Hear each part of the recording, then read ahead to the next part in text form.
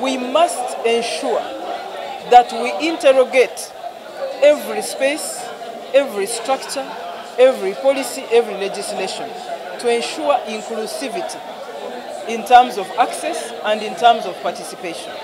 Segregation and negative attitudes coupled with hard access to social services like education, employment and transport are just a few of those so many challenges faced by people with disabilities. These accordingly make them feel disconnected from society, hence driving them to stigma. Talking about education, about inclusive for a person with disability in the development angle, I was specifically talking about intentional. Such challenges informed the decision for the formation of the National Union for People with Disabilities in 1987, with objectives of fostering inclusion of persons with disabilities.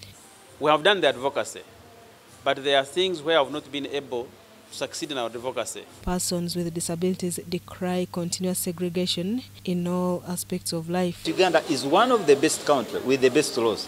The biggest problem is about implementation. The laws you are talking about are not inseminated into the beneficiaries. In commemoration of 35 years of existence, Nudipu is moving towards drafting a communique of equality on the barriers and way forward to be presented to Parliament through the line ministries. They want this communique to be incorporated into the available laws to support inclusion and prohibition of discrimination of persons with disability. The Commissioner in charge of special needs at the Ministry of Education, Dr. Pamela Nizeimana, says government is ensuring that all persons with disabilities are enrolled into public institutions. But Universal does not compel the parent to take pupils or children to school.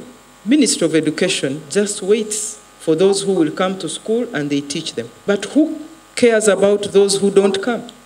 We are able to have what we call refresher capacity building for teachers, where we train them on how to teach, how to support, and how to manage children with disabilities. And Parliament is currently processing the Employment Amendment Bill 2022, to which persons with a disability have been invited to give their views. The Deputy Speaker of Parliament, Thomas Taiwa, has called for review of laws in support of PWDs, provision of free legal services, and updated information on PWDs. He was represented by Chegegwa, woman member of Parliament, Flavia Kabhoro.